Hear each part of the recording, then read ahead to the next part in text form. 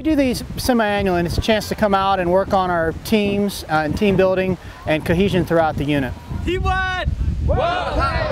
Do things and get to know each other a little bit better on a more of a personal basis, work through these challenges, those kind of things. So coming out and getting a chance to do that and then work through these challenges, work as a team, gets us the opportunity to know each other a little bit better, and then that builds that overall teamwork. It makes us much more effective to accomplish the mission.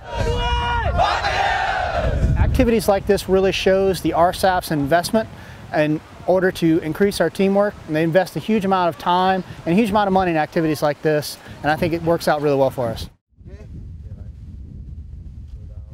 Each of the initiatives then will focus on trust, communication, problem solving, those kinds of things. So the team challenges will do kind of similar low ropes course ideas.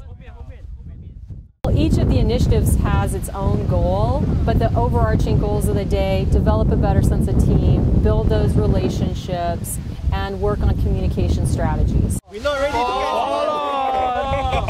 get It's a real honor for us to be working with the Republic of Singapore Air Force. They're a great group to work with. They really bring culture into our community. Ready, get set, go! And they really, I think, are great ambassadors of their country. I've really enjoyed working with them. They're resilient, they're patient, they're community-based, and I mean, they've just been great.